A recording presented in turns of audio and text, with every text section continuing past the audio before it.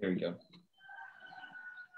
Hello, everyone. It's so good to see you out there on the internet. I'm sitting here with Paul Selig. Well, I'm not in the same room as Paul Selig. We're halfway across the globe. Paul is in beautiful Maui, and I'm in beautiful Greece. And we're connecting to each other through the tenuousness of the internet at this moment. So it's really such a pleasure to have you here, Paul, with me. Thanks for having me. I'm glad to be here. How has Maui been treating you? I mean, it's beautiful. You know, I'm in this beautiful place up in a mountain. I've been in self-quarantine for almost 2 weeks. So I've seen one friend that I wave to across the patio and have a coffee with. And other than that, it's been me and the chickens and the roosters. You're going to hear them through this. They're all over. It's quite something. I first encountered you, as I wrote in my posting on Facebook, in 2012, right during the Mayan New Year, when everyone was excitedly waiting for the world to end. Yeah.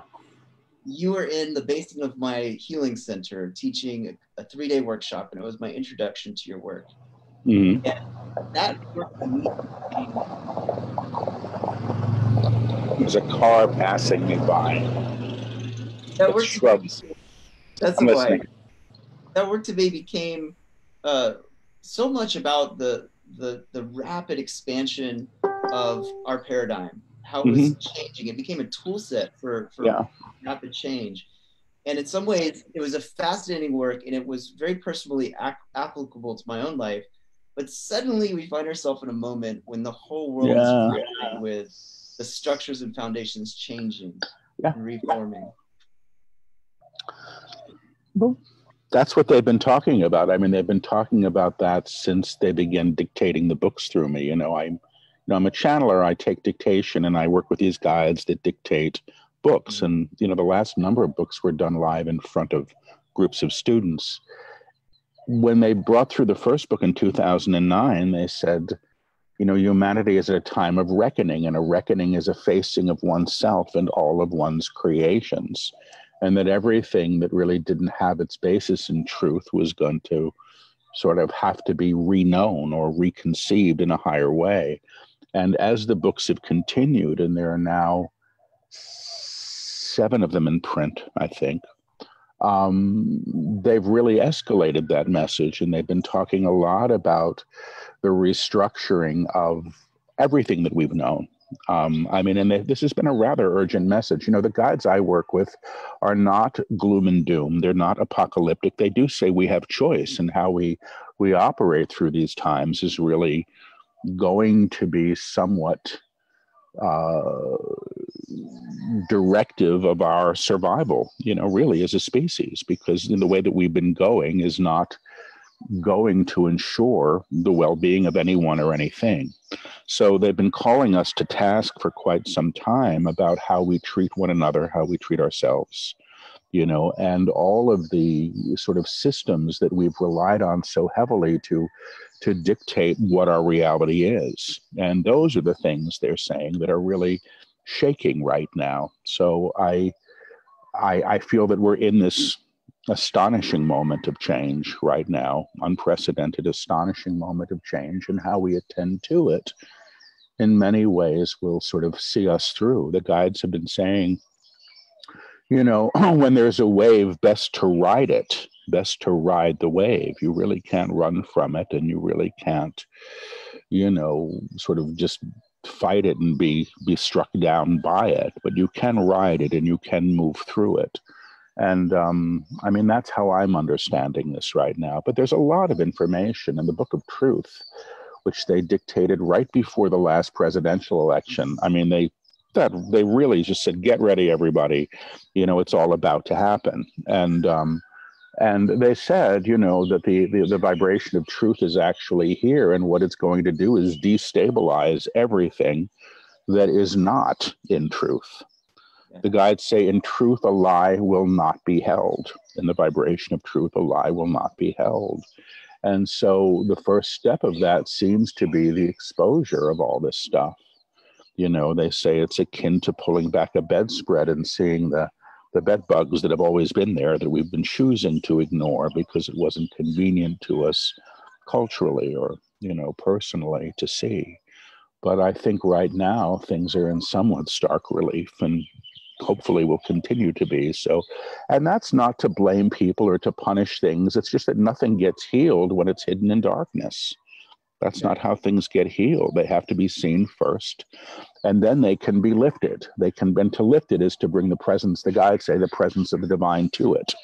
A blessing is the presence of the divine upon what you see. And the guides have said for a long time, what you damn damns you back, what you bless blesses you in return, and that this is opportunity now.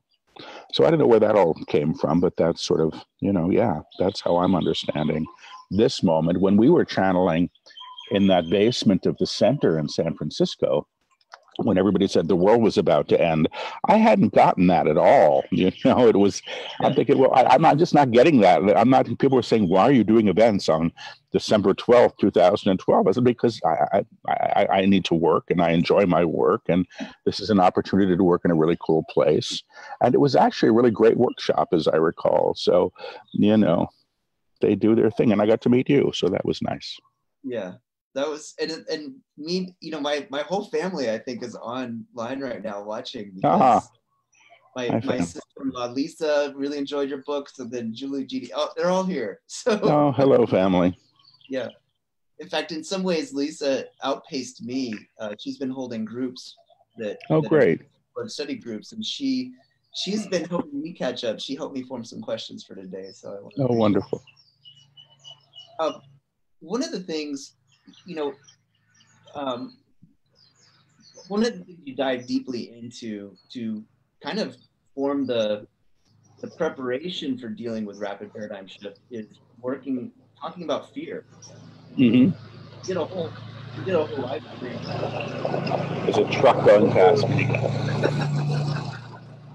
The gardener truck. You did a whole live stream about peace, and you really dealt with fear. Yeah. Well, they did one in fear, and then they did one in peace right after it. And boy, their timing couldn't be better, I have to say. Well, they do talk a lot about peace. About fear, was that the question? Was that what you were asking? Yeah. One of the things I really appreciate that you articulated the difference between acting in a tactical manner and viewing things from an objective, spiritually aligned place, but also not walking carefully among alligators is kind of the metaphor. Well, I mean, the guides teach prudence. This isn't about being foolhardy. This isn't about saying, boy, my vibration's so high, nothing's, going to affect me. I mean, the guides say, yes, you have a high vibration. If you walk into the shark pit, you're probably going to get eaten up. I mean, it's not about some sort of grandiosity of one's attainment. Prudence, I think, is it's not fear, it's discernment, truthfully, and nothing more than that. And discernment is a tool set. I was taught many years ago by somebody, I said, well, what's the difference between judgment and discernment? And she said, well, when you stack the dishwasher, you put the knives face down. And that's because you don't want to reach in and bloody your hand pulling them out. It's a very simple thing. There's nothing wrong with the knife itself. The knife is simply a tool. You're not judging the knife, but you're attending how you deal with it. In these times when we're being invited to be fearful, I mean, the guides I work with have said more than almost anything else they've ever said. They've said the action of fear is to claim more fear, and every choice we make in fear gets us more of the same. And I believe that, and I can look right back at my life and look at every choice I've made, including some fairly recently, and go, oh, brother, now I know why, because I was acting in fear. It's got its own trajectory. They say, love has its own trajectory as well. Every choice made in love will continue to see you through. So when I look at where I am right now with all this stuff, I have choices. I can choose to be in my discernment. I'm choosing to self-isolate right now. You're supposed to do that when you come to this state. When you come to Hawaii right now, they want you to do that. And I respect that. And I think it's a wise thing to do. And I'm grateful that I'm not in Manhattan right now, which is where I live. and I had a place that I was offered to come stay. And I'm really grateful for that. So I made the choice, not out of fear, but out of discernment to be here. I knew what I would be walking into if I went back home, which, could have been really challenging. And, here was opportunity.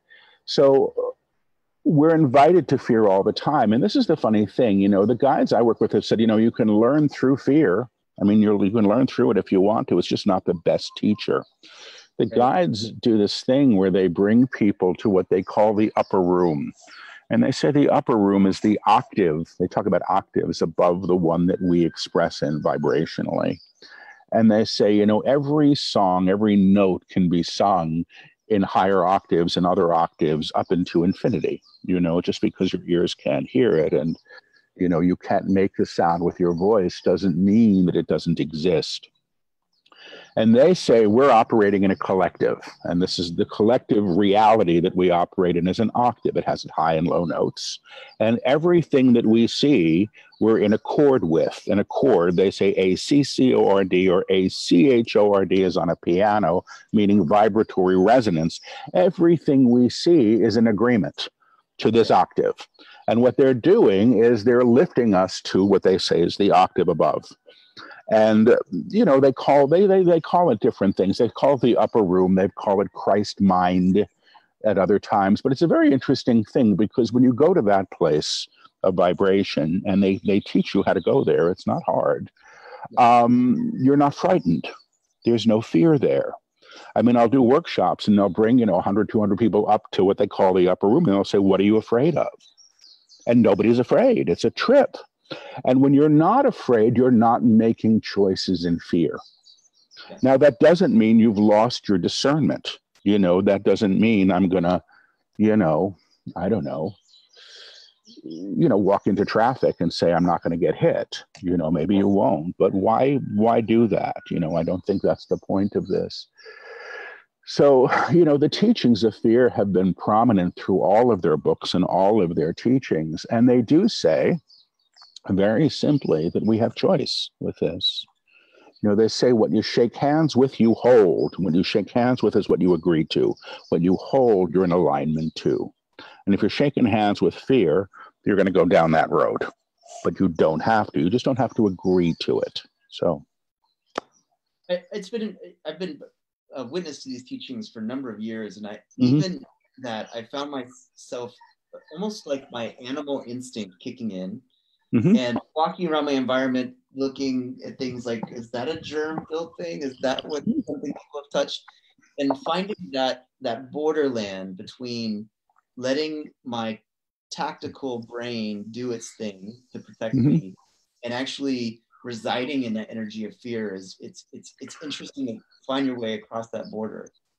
I'm not great with it. I mean, with this thing, which is so interesting because it's invisible, and so is fear.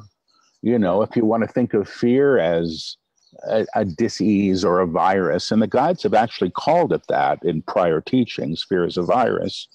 You can certainly find, a way to literalize the metaphor. It's there, Now, I don't have to agree to the virus, but I can respect the fact that it exists and that I can do what I can. I do these groups, all over the place. And I have to say this, for people who don't know who I am or what I do, I'm a channeler. I'm not a spiritual teacher. I'm not a guru. I couldn't care less. It's not my thing. Somebody else gets to do that stuff. I'm happy to show up for what I do and my work, which is simple. I'm the channel for these guides, and I work psychically, and I help people that way. What was I going to say before I went on that little, diatribe? There was something I was going to say, and I completely forgot it. It was actually important. Oh, I remember what I was saying. I do these prayer protections in these groups, and I've done them since the beginning, since I started doing these things when I was in my early 30s and teaching college, which was my career for most of my life. And people would say, well, why are you doing a prayer of protection? Everything is God. Your guides say everything is God. And I said, well, yeah, everything is. But, it's basic hygiene. So I say, it's kind of like if it's raining, it's nice to have an umbrella. I'm an advocate of safe sex. I think it's a good thing to have, to practice. I think it's basic stuff, and that does. So it's just about not being cavalier. And I say in my work, I'm a clairaudient. I hear these guides. There are a lot of people out there probably who'd love to be talking at me. And just because they want to talk doesn't mean I need to be in conversation with them. And I'm talking in the higher realms. Yeah. Like my grandma, and I always say this one, my grandma was married at least 4 times, and she's on the other side, and she's not who I would go to for relationship advice, even though she probably has a lot to say. She didn't get it right. I don't know if she has it right now, or if there is a right. Yeah. So the fear stuff and the discernment stuff, I think it's practice. I had a fascinating experience of myself. I left New York to go to Costa Rica to do this retreat that I would have canceled, I think, had the news changed a day or two before, but it didn't. And so suddenly I'm on a plane to Costa Rica and there are people coming. And the world changed radically over that week we were together, including, really, it was amazing. And when I left, and I almost stayed in Costa Rica because I had friends there who were asking me to stay, but I was like, in my discernment, need to be back in the States. If something happens, you want access to a hospital, you want access to your bank account. I did all the practical things. And I found myself, on a plane from Liberia, 2 planes, one to Dallas and then one here to Maui, watching this completely different world than the one that I had left. And I left with my bag for the week in Costa Rica. It's been, it'll be coming up on a month soon, I suppose, that I've been living out of that bag. But I did everything that I was taught to do. I had my gloves, I had my mask, I wiped things down. And I don't want to say that I was scared out of my mind. I wasn't. I sure wasn't comfortable, but I was suddenly operating in a reality that I hadn't agreed to. It just suddenly, this is the new reality. It's like, okay, how do we do this now? And, now it's a little time in, and, there are certain things that I'm doing quite naturally. And I don't feel that they're fear-based. I feel that I'm being in my discernment until we know more. Why not? I remember, because I'm of that age, because I was in college when AIDS hit and nobody knew what it was, and there wasn't a name and nobody knew how you got it. And I was working in a bar, at the time, and suddenly people were just disappearing off of their bar stools. And I was 21 years old. And the fear was rampant. And so some of what's going on now is unfortunately familiar to me, having lived through, something like that, which was painful and terrible and heartbreaking in all ways. But I also think that as the gay community learned a hell of a lot at that time, a hell of a lot, I think humanity is going to learn a hell of a lot this time. I really have tremendous, tremendous hope for what can happen. The guides that I work with are teaching this as a tremendous opportunity, and they're not in the least bit surprised, but that's them, so anyway. Well, one of the things you gave these live streams, you have a subscription that people can get very current, up-to-date teachings. Yeah. And one of the things that came through is you were talking about knowing that virus as an idea. And I love that because I'm watching, there's so many competing messages on the internet right now, people popping up and saying, viruses can't kill you, or viruses will do this, or viruses is that, and people attacking those people and people believing those people. Yeah. I think everybody's trying to find some sense of control. I think that's what this is about. Yeah. That's what I think. I'm not going to judge it, and I'm not going to land on either side of it. But the guides say everything is an idea. You're an idea. I'm an idea. The tree is an idea. It's been named tree. We call it tree. It has properties that a tree has, because we're all confirming the narrative around tree. And finally, they say everything is one energy anyway, and it's just in varying forms of articulation. They would say God is tree, God is sky, God is Eric. You know, there's one vibration, they say one note playing that is presenting itself or out picturing in all of these different ways, all these ideas in manifestation. So they do talk about, they did say, and I don't remember 80% of what comes out of my mouth when I'm channeling, which is hard and also a relief because I think my head would explode. There's just so much material. But they did say, yes, virus is idea, you know, and I don't think that they're meaning virus as metaphor. I think that finally, how we see anything and the properties we endow it with, whatever that is, creates our relationship to it. Do you understand that? So the guides have said, because they talk about lifting things to the upper room, you know, they say anything can be lifted to a higher level of vibration, which they say is alchemy. And that's their book that's coming out in August, which now I understand. When they were dictating it, I was like, what the hell is this? And now it all makes perfect sense what this book was about. But they say you can't lift the evil man to the upper room. You can't lift somebody evil to the upper room because you have made him evil, you see. And by claiming the man is evil, you have aligned to the man at that level of vibration. So I'm going to say, one of my friends were passing in a truck. My friends are actually going surfing, although the beach is closed. And I didn't say that, but I think that's where they're going because I see the surfboards on the truck. You can't lift the evil man to the upper room. And I suppose it goes back to this very simple idea of what you damn damns you back. So if I want to damn the virus, which I personally would like to do, you know, but then I move to a level of co-resonance with that thing at that level. Do you understand that? As the idea. To lift the idea is to change my relationship to the thing. So the guides say when they talk about, you know, lifting the man to the evil man to the upper room, you have to in some ways deconstruct the man and all of the properties you've endowed him with, which is, you know, the societal meaning of evil and the blame and, you know, the need to be right. I mean, the guides talk about the true self, which they say is the divine self, and the small self, which they don't denigrate, but they say that's the personality structure. There's nothing wrong with it, but it's not who we really are. It's who we think we are. It's the idea of who we are. You know? And what was I going to say about this anyway?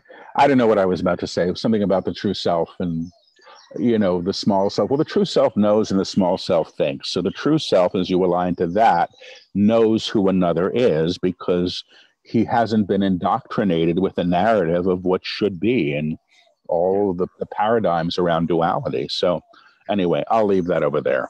You can't lift the upper room. Yeah. Jen asks online, if you think the man is evil, can you even be in the upper room? Well, I mean, it becomes an opportunity to lift. I mean, I think that question's answered in the new book, and I struggled with it. And I actually think at a certain point, because I thought you couldn't be in the upper room, and they said, no, you can be there to do the work of it. Yeah. You can go there to do the work of it. But you see, it's like this. I mean, this is one of the metaphors they gave. I was teaching at Esalen in December, and I got to say, everything since then, the shit just hit the fan. My life, everybody's life, and now the collective life, you know. It's like, what the hell is this? But one of the metaphors was of being lifted, you know, and I mean, people talk about ascension. The guides talk about lifting. Maybe they're talking about the same thing. I suppose they are. But they say, if you say, but imagine you're lifting and you have these little black pebbles in your pocket. These little black pebbles of anger or rage or recrimination or shame. It doesn't matter what they are. Now you can lift up to a point with those things, but you're gonna have to turn your pockets inside out eventually if you're gonna remain there, because if you don't, whatever those little black pebbles are going to continue to magnetize to you what exists in the lower vibration. So you get getting pulled down and down and down. So it all becomes opportunity. Now, the metaphor that I've seen recently is basically being, you know, held up by your feet and getting shaken with all the pebbles coming out right now. It's a tremendous opportunity, but that's what it feels like. And I don't know if we're just in this astonishing moment of collective awareness, astonishing moment. I don't know if we all go back to sleep if and when this thing resolves itself. But I have to tell you, I'm noticing levels of kindness that I've never seen before from people, you know, and an awareness of value. I mean, you know, they're applauding in New York City all of the, you know, the necessary workers every night at 7, the medical teams. And, you know, I mean, the whole city is hanging out the windows, banging on pots and pans in recognition of these people. And a friend of mine's grandson works in a grocery store in Rhode Island. You know, he stocks the shelves, and you know, people are being valued in a different way. And why the hell weren't they 2 weeks ago? Do you know what I mean? And who gives a shit how many followers you have on Instagram? And who cares? You know, who cares really? And in a way, that becomes a tremendous opportunity for relief. What the guide said in the book that's coming out, so this was channeled last year, and a lot of the book I think that's coming out was in anticipation of these times. But they said the masquerade ball is over. It's ending. The masks are coming off. The costumes are being dropped. The orchestra is just stopping the song. The music's not playing anymore. Then what do you do without the old dance, without the old song to dance to? And then this becomes great opportunity to know who we truly are, to know who others are. And I'm not saying any of this is convenient. None of this is convenient. The guide's teachings have never been convenient. And God knows what we're all going through right now is painful and awful. And people's lives are being destroyed, you know, at least at a certain level. And some lives are ending. And then, I have to pull back even farther to this whole, real understanding, people die. None of us are guaranteed this. We don't even value that most of the time. We're too busy looking at who we should be. The guides have said the days of should are ending because should is always based on some kind of historical precedent. You can't have a should without something that preceded it. And without shoulds, suddenly we're back into this present moment without a criteria, of how we should be or what we should do. And then perhaps we get to be, and in our being, we get to know. And the guides say the true self knows, the small self thinks. And the guides say when one is acting from one's knowing, one is always in alignment, truthfully. You're always in truth. Anyway. I feel like when your teaching started to unpack in my brain, it felt like the difference between going from consumer math to algebra. Whereas consumer math is the tangible, it's like what is known, the historical precedent, the tread. And algebra is being able to work with the intangible, the something that you haven't known yet, the something that you haven't seen yet, but it's more real than anything else. And I feel like it's like algebra for me. It could be. I mean, I flunked algebra, I think. I think I was, I used to, nobody knew these things when I was a kid. I mean, there was a period where I'm sure I was stoned for my freshman year, and I would just go to sleep on the desk. But I used to eat these bowls of cereal with a pound of sugar on top. And by the time I hit my first period, which was math, my head was on my desk. I was asleep. I couldn't hold it up. So I missed all of that. And, if they hadn't invented calculators at a certain point, I never, I would have been on the street. Yeah. So it is, I'm not going to say, I think what the guides are teaching is extraordinarily simple. Ultimately, it's too simple almost for us. And, what in order for us to begin to understand this language that they're teaching, we do have to, in some ways, become willing to let go of the old ideas. And I think all we can do is become willing. I cannot make myself forget what the collective agreement to beauty is, the collective agreement to what success should look like. But ultimately, those are ideas. They're just ideas that we're all in confirmation to.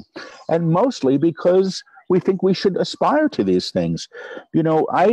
I don't read other channeled work. I read half a Seth book when I was in graduate school, in between drinking bottles of NyQuil. That's what I used to do at night, get stoned at NyQuil and read, after the clubs closed in New Haven in my wild youth. But I don't read other stuff. And, you know, a lot of people say, well, outline what you want and tell the universe exactly what you want. And I don't have any problems with that, except most of what people are aspiring to are what they think they should have, you know, and it's because that's what they were told to want.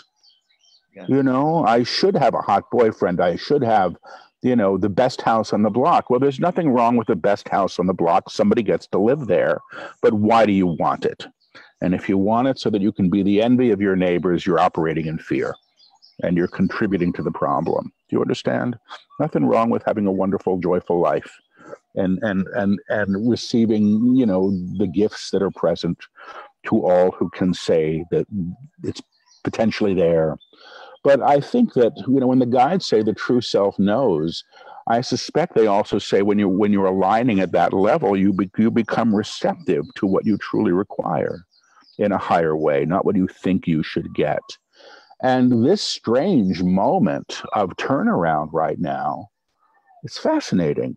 You know, I mean, the guide said when I was channeling in Costa Rica through this whole thing, they spoke about it every day. We put one or two of those lectures up online, I think, for just people to see on YouTube. But one of the things they said was, you know, this is going, you know, they said some of you will actually find love in this strange period. And I'm thinking, oh, is that me? Wouldn't that be nice? But they said it's because the criteria that you've mandated for love will not be in effect.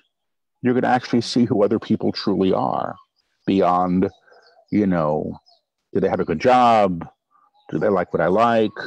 You know, are my parents going to approve of him? You know, all the crap that we walk around with that we have been indoctrinated with. So again, let's just go back to that idea of we're being shaken by our feet and little pebbles are coming out of our pockets. And when we are without those little pebbles, are a whole lot lighter with a whole lot more choice, finally, and freedom, I hope. Yeah, I feel like we've been in this car and the car has gotten into a pretty sizable fender bender accident and all the decorative bumpers, they're gone. You know, Yeah. the pretty ornaments on the side, gone, but we're seeing what's the steel. We're seeing what really are structures we can depend on. Well, what we can depend on, and also what we've given far too much power to.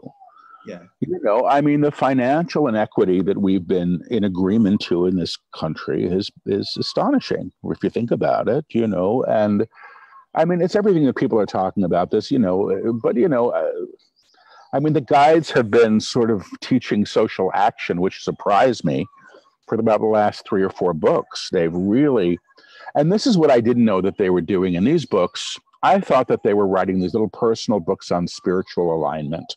And that was never, ever, ever their criteria, their mandate. They've always been teaching about collective change, but the collective change that begins at the level of the individual. And that is really, you know, what this is about. So the things people are talking about now, you know, the guides have been talking about for some time, and people have been talking about it before the guides were ever talking. So I don't give them any sense of authority on this, but you know, we're suddenly in a moment where we realize everybody needs healthcare. Everybody needs it. You know, everybody needs it. It's not right. You know, it's never been right to let your neighbor go hungry.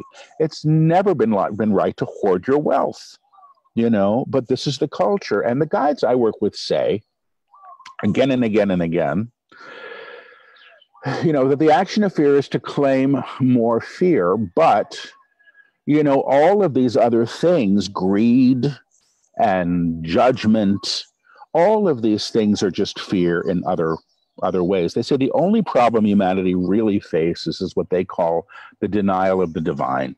That's it. Everything else falls under that. If you're hoarding your food, that means you're denying the source of all things, you know, which they would call God, or they can say call it whatever you want, doesn't matter to them. You know, if you're judging your brother, which they say you can do what you want. I mean, we have free will, but you know, what you judge, you damn, and what you damn, damns you back.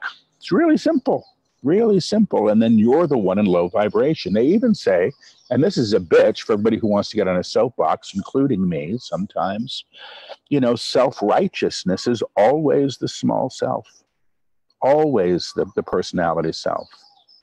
The true self doesn't need to be right. It doesn't have anything to prove. It really couldn't care less what others think of him or her. I'm not there yet, but I understand the teaching. Yeah, that's a very useful idea, especially in times of great political strife, because so many of the solutions aren't found in one place. They're found through a weaving. Exactly right. I agree with you there. By the way, your fan Natalie Servin says she's really enjoying hearing you curse occasionally. She said you've been more relatable, because I think she's feeling some similar things. Well, that's nice to hear. I think it's because it's Facebook Live and I'm not producing this event. It's an interview with a friend. So, I'll drop a few more in. Yeah. She always said when she's being turned upside down, it's not pebbles falling out, it's entire boulders. Good.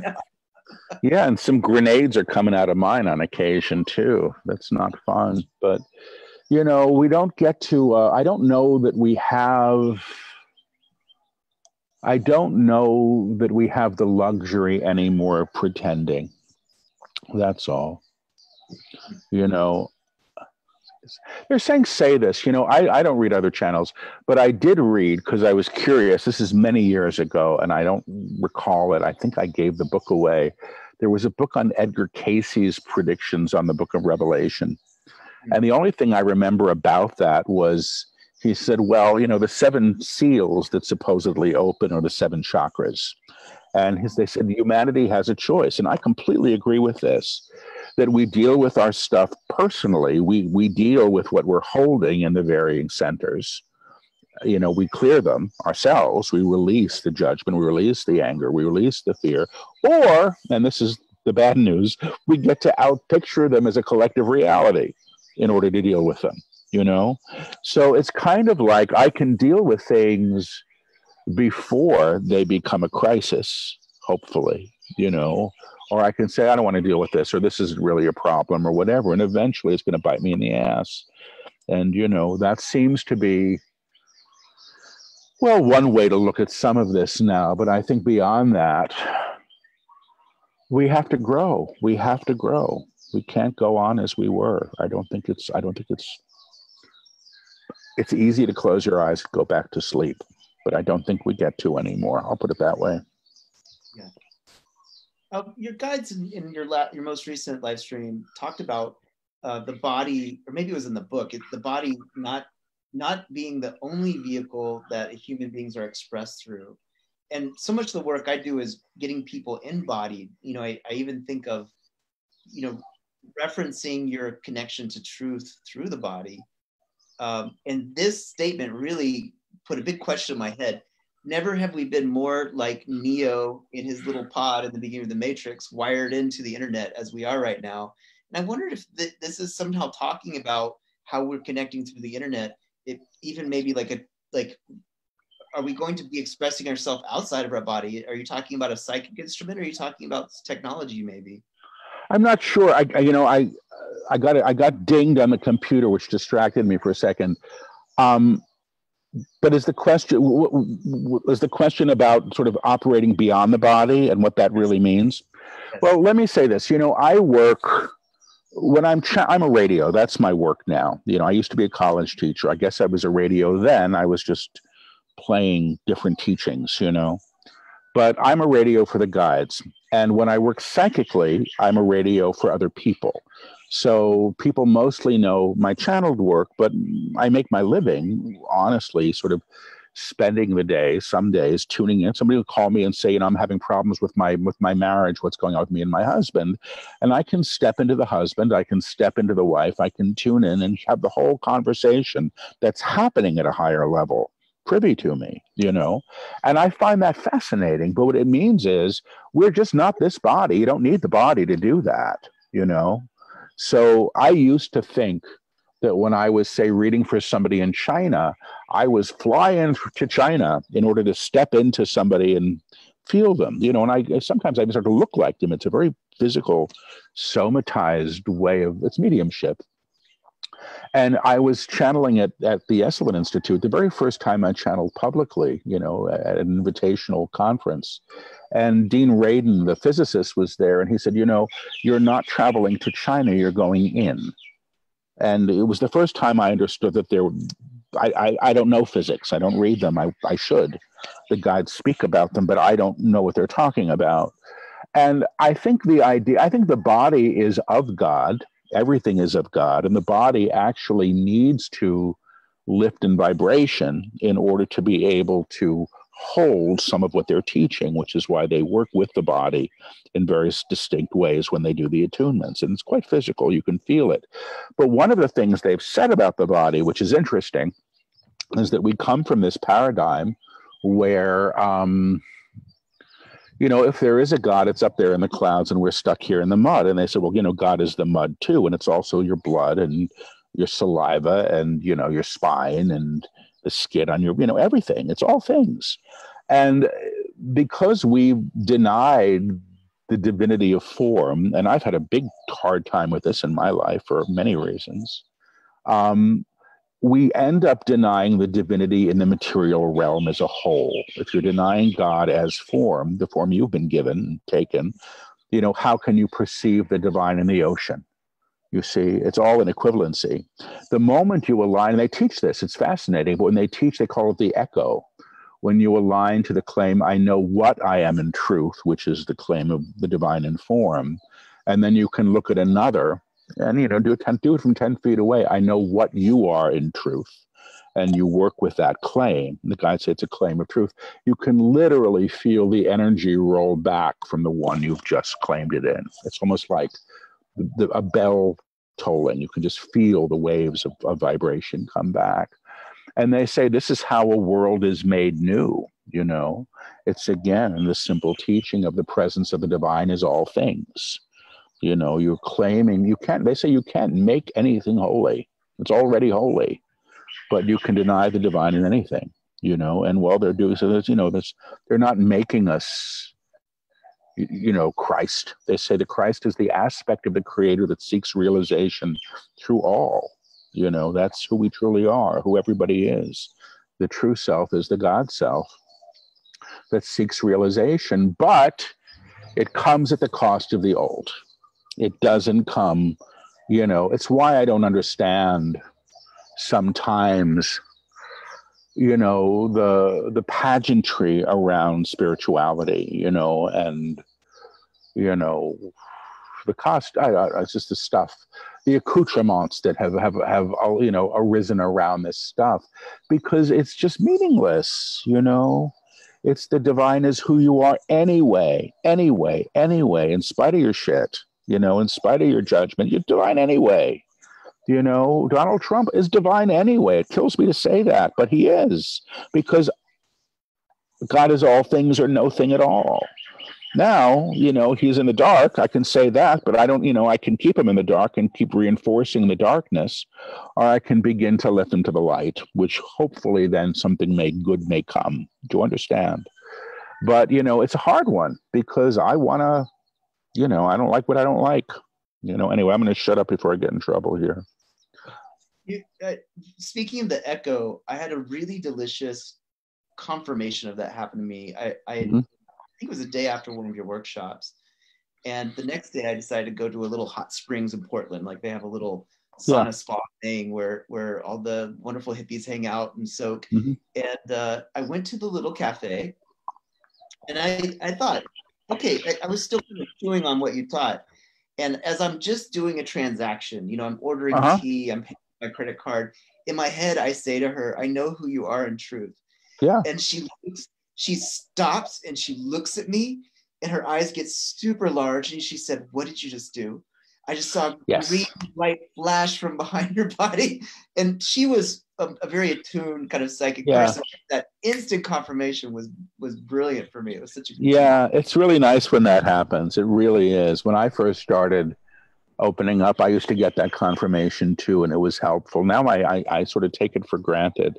But the guides say what is true is always true. And the claim, I know who you are in truth, I know what you are in truth, I know how you serve in truth, is always true. It may not be apparent, but at the higher level, it's always true. And they say the divine self or the God self knows who it is, knows what it is, and knows how it serves. So it's the divine as you who gets to claim that for another, because the divine as you knows that it's always true. You're not conjuring, you're not making somebody spiritual. You're just simply agreeing, frankly, agreeing, which is vibrational accord to who they truly are in a higher way. And it's remarkable. I mean, it's often very physical for people. You know, we're doing on the, we just decided this, on the 19th, I'm going to do a 3-hour workshop, sort of like to pay what you can or come for free. It doesn't really matter. But I expect there are going to be thousands and thousands of people on this thing. And I can't imagine what the energy is going to be like. You know, I really can't, because, again, it's palpable when you work with this stuff. And that's part of the reason I like doing the workshops, is I get to feel it. You know, I just get to feel it. And then it stops being this sort of private occurrence for me and becomes what it's intended to be, which is sort of this collective experience of a higher agreement, you know, the agreement to the inherent divine instead of the denial of it, you know. So anyway, you're getting a lot of love on the feed of people chatting. Lots of people are wording right now, so that is creating some jet. Anila says, "We love you, Paul. Thank you." Oh, that's sweet. She's looking forward to that, and just lots of love to you coming from the live stream right now. That's nice. Thank you, everybody. It's appreciated. Michael has a question on discernment. He says, if you hear a meteorologist tell you that potential of a Cat 5 hurricane has a 20% chance of making landfall in your region, but he also mentions that his tracking tools are not always accurate, I feel it's still a good idea. Wait, it was a little long, so I still feel a good idea to take some action and prepare for the event, even though the percentage of possibility are very likely, over 50-50. Thoughts on fear or discernment? I think that's discernment, you know. I don't think that that's fear. Fear probably would be sell your house and move to another state where they don't have those kinds of hurricanes, you know. I mean, I live in Manhattan, you know, when I'm there, and I have a lock on my door, you know, and I don't think it's a bad idea to have a lock on your door. I sleep better with a lock on my door. You know, it's not, but the difference is I let people in. Do you understand? I'm not saying don't come in and show me your password and, you know, all that stuff. And I don't have 10 locks on the door either, you know, which some do, which is, I suppose, but maybe somebody needs 10 locks on a door. I don't know. But no, I think that example would be one of discernment. You know, it's, I'm going to ask the guides about this one. And I haven't channeled on this, and I don't know if I should. We will say only one thing. They're saying we will say only one thing. Discernment is understanding. Discernment is understanding. Replace discernment with understanding. To replace discernment with understanding will demystify it, and you will demystify it. Something.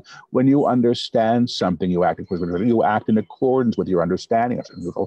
Understanding is neutral, neither good nor bad, neither good nor bad, and helpful. I'm in my understanding. I am in my understanding. When you're understanding. When you are in your understanding, you may choose to act in fear. You may choose to act in fear, which is in low accord, or choose not to, Preparing for a storm.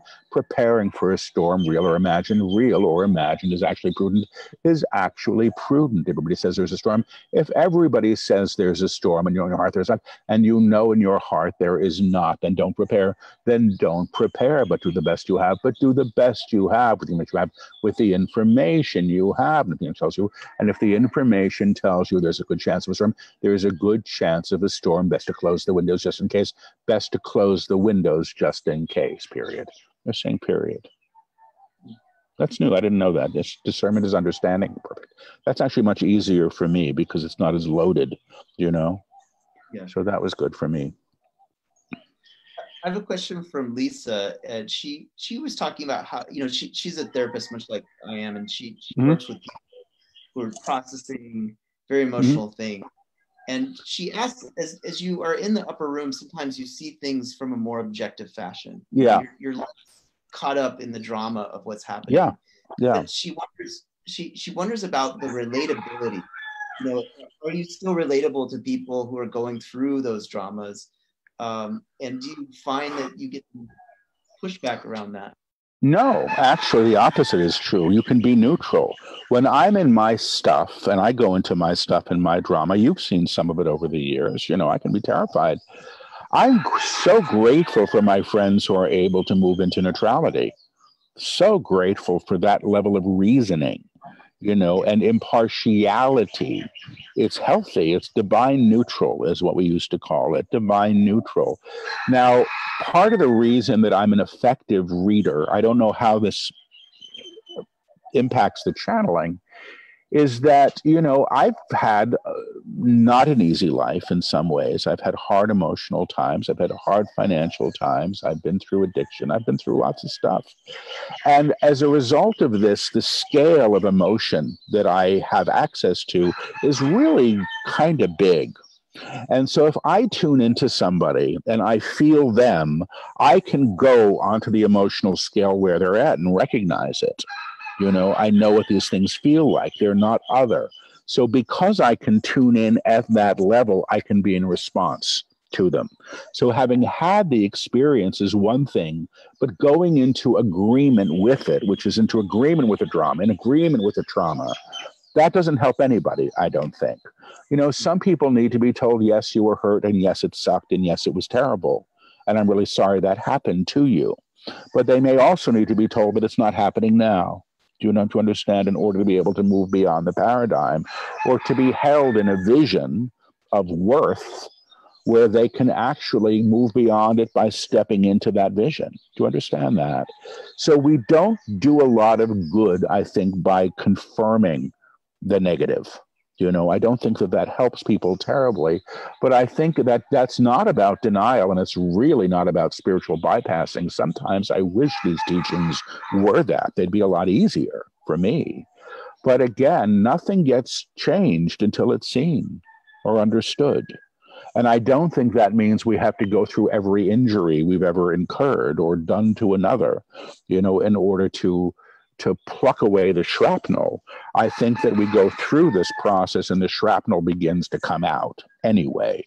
And then we're going to get to feel it as it comes out, you know. It's an old Emmett Fox teaching from the, I don't know when he was teaching, the 1920s, spiritual shrapnel. He said that in the, I guess it was in World War I, the soldiers were injured, and the shrapnel would stay in the body. And then in time, the body would reject the shrapnel, and there would be a second wound as the shrapnel was leaving. You understand? A second Yes. pain. And I like that as a metaphor for what we've carried emotionally. It gets to leave, but we get to understand it as leaving. Sometimes maybe things just go, and that's wonderful too. You've been witness to this work the longest. And like you said, you know, sometimes you have to go back and read the transcript and hear the recording to get the whole study, but you've been letting this unpack over time.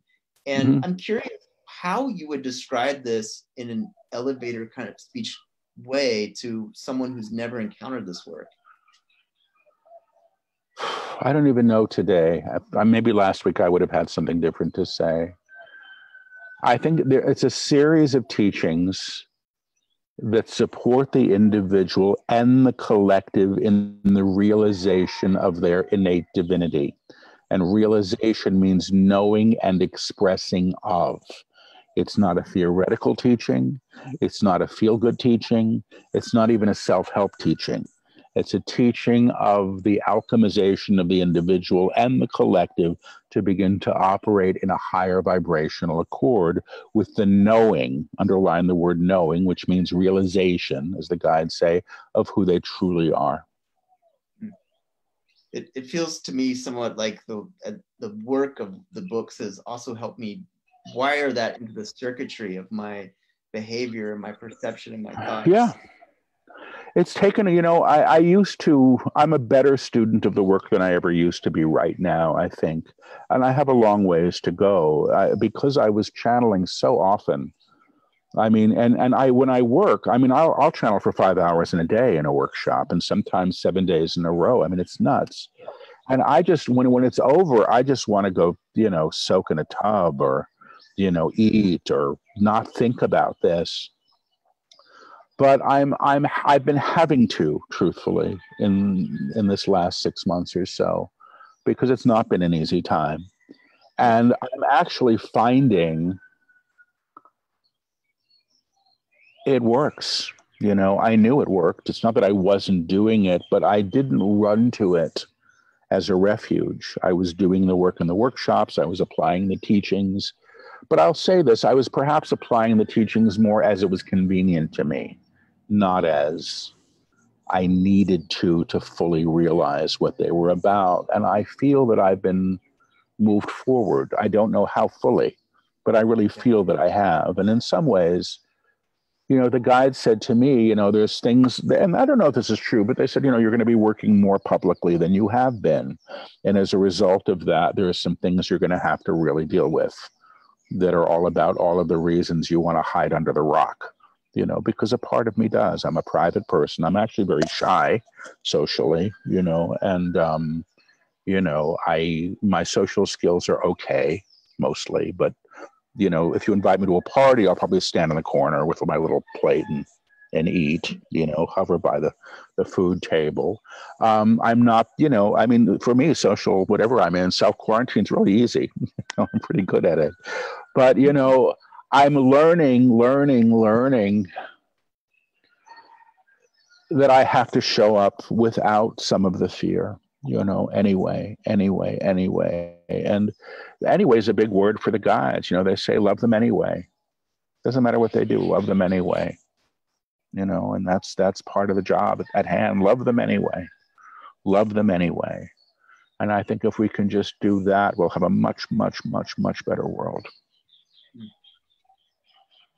Well, we're reaching about an hour. Do you have any more time, or do you feel like you want to wrap up now? Or I think we're good to wrap up. I think I have to. Yeah, I think I'm feeling good. You know. We got Natalie says socially skilled introverts unite, and Dawn says thank you so much for this, and I think somebody even asked about your little dog. Well, Lily's in New York she's fortunately she's with a sitter who's loves her dearly, so she's well taken care of. I miss her a lot right now. I don't know when I get to go home. I'm hoping it's soon. I actually moved apartments in New York when I wasn't even there, so I'm feeling very displaced, and my dog is one of the things that gives me great comfort. So I'm looking forward to having her back. Can I ask one more question? It kind of pops off the page. It seems like a question. It says, Mark asks, can we alchemize this virus situation by seeing and acknowledging the divinity in it? Or is that just the desire of the small self wanting to make things better? It's not about making it better, about seeing the divine. It's about seeing the divine that must expresses all things, and the virulence of the virus itself, what is antagonized and antagonistic can indeed be altered through the reseeing of it, and what we call the upper room. You're not denying the virus. You are not denying the virus or you're reuniting the virus with source at a level of creation, and it just is. Then it just is, without a name, or even without the properties, or even without the properties that it has established. All is true in this way. A tree is of God. You can re-know the tree as of God. You can re-know the tree as of God, and the alchemization of the tree, and the alchemization of the tree will actually inform the structure of tree. In time, your science will tell you this. In time, your science will tell you this, and we will say it now, and we will say it now. Nothing can be outside of God. Nothing can be outside of God, because indeed it is all things. Period. And they're saying period. So whatever that means. That was a mosquito. I wasn't clapping for myself. I was killing the mosquito.